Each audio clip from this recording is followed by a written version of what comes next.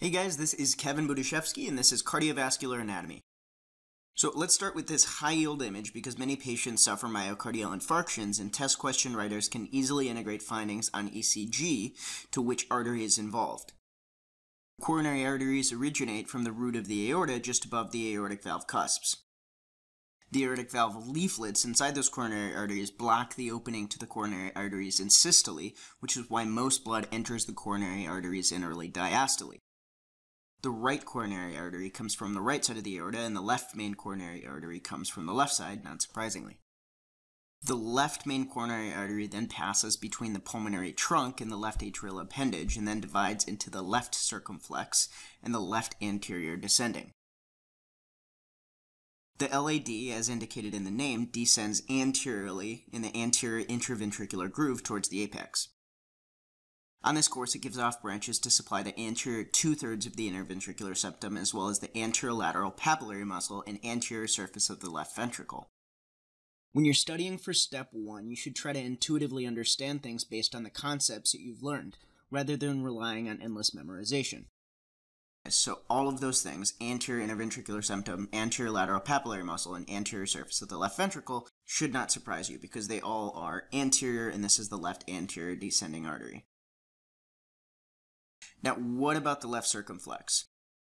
Well, it's called circumflex because it winds around the heart to supply the posterior wall of the left ventricle. Note that this view is anterior and this is posterior. Note that the left circumflex supplies the anterolateral papillary muscle, which is why it's not the most commonly ruptured papillary muscle because it's also supplied by the LAD. One incredibly high-yield related point is that the posterior medial papillary muscle is only supplied by the posterior descending artery, and this makes it one that's prone to infarction and rupture because it does not have a backup blood supply like the anterolateral papillary muscle does. Now, what about the right coronary artery? It delivers blood into the right ventricle via some acute marginal branches, and in 85% of the population, the RCA divides and gives rise to the posterior descending artery. In 8% of people, the PDA arises from the left circumflex, and in the remaining 7%, it comes together as a contribution from both the circumflex as well as the right coronary artery. Do not worry about memorizing these percentages, just remember that most people are right dominant. If it helps you, you can remember that most people are right-handed, and just like most people are right-handed, the right coronary artery is the dominant side of the heart, and that it usually gives rise to the posterior descending artery. So that's the arterial supply of the heart, but where do the veins of the heart drain into? Well, same place veins from anywhere ultimately drain into, so just like the IVC and the SVC, coronary blood drains via the coronary sinus into the right atrium. You would therefore expect to see a dilated coronary sinus with elevated right atrial pressures. What other physical exam findings might you expect to see if this were the case? Good, so you might see JVD or jugular venous distension as well as peripheral edema and ascites. So before we do a review of the relationship between ECGs and a coronary distribution, we need to do a brief review of axis. You don't need to memorize degrees for the purpose of this video, but just take a look at the general directions of each lead. So 2, 3, and AVF, as many of you probably know, are pointing inferiorly, so we call those the inferior leads. Whereas 1 and AVL are pointing laterally, specifically towards the left side, so we call that the lateral leads. And then AVR is kind of doing its own thing, pointing towards the right side. So now you guys know which leads go in which directions, but which coronary arteries do each of these respond to? So let's start by looking at lead 1 in AVL. If you see changes here, particularly ST elevations, you should think of the circumflex. Recall from the last slide that these are the lateral leads, and the lateral side of the heart is where the circumflex sits. Similarly, for leads 2, 3, and AVF, you should think of the right coronary artery. For leads V1 through V4, think LAD. And for leads V5 and V6, think LAD or circumflex. This will be reviewed again in the CV pathology section, so take a look at those and see how much you can remember. Now let's take a look at the AV and SA nodes. The SA node is commonly supplied by the RCA via the SA nodal artery. The AV node is commonly supplied by the PDA, or the posterior descending artery, which, as we stated earlier, branches off of the RCA. So with that, if somebody has an RCA infarct, what might you see? But you might expect to see significant bradycardia or heart block due to SA or AV nodal dysfunction. This is because the SA node is the pacemaker, setting the pace at the 60 to 100 beats per minute that we're all familiar with. The last high-yield fact is the relationship between the most posterior part of the heart with an important nerve. Your question might go something like this. A 54-year-old female with a history of rheumatic disease has been followed by a cardiologist for mitral stenosis and has been experiencing worsening hoarseness and dysphagia over the last few months.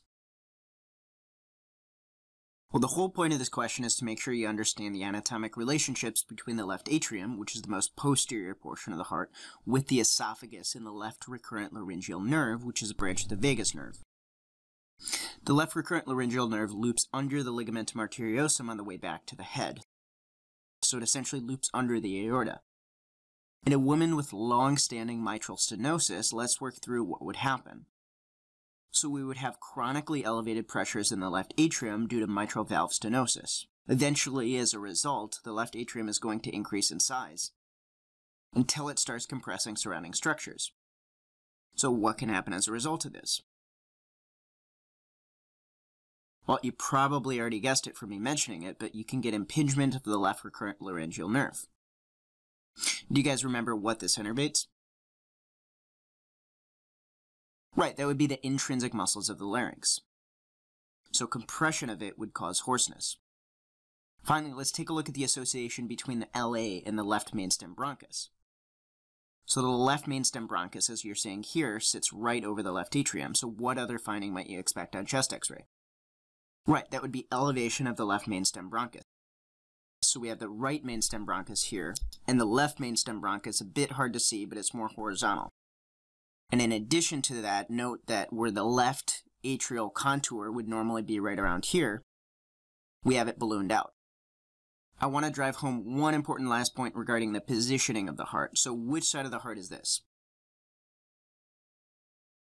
Correct, that would be the right side of the heart. And you can see we're getting a little bit of liver in here, just to confirm that. The point of me bringing this up is to point out that the right side of the heart is anterior, whereas the left side is posterior.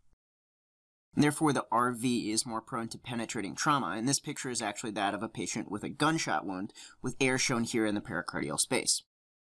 Notice also that the esophagus sits behind the left side of the heart, which is why cardiologists commonly do transesophageal echocardiograms to get a picture of that side of the heart. So here we can see an important image of the layers of the heart. The outermost layer is the pericardium, which is composed of a fibrous outer layer and a serous inner layer. The serous pericardium is composed of two layers, the parietal or body wall layer and the visceral or organ layer. The visceral layer of serous pericardium is often referred to as epicardium. The space between the parietal and visceral layers is the pericardial cavity. Only a tiny amount of ultrafiltrate should be present to lubricate the visceral and parietal pericardium that are facing each other to allow for motion of the chambers. The pericardium itself is innervated by the phrenic nerve and often leads to referred pain when the pericardium is irritated, as in pericarditis.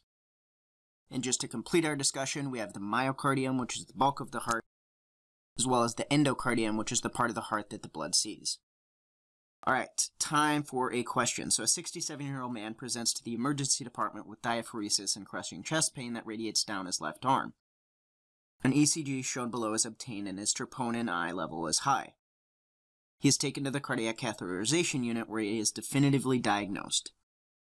So assuming this man's coronary vasculature is right dominant, which of the following areas is most likely to be spared after this event?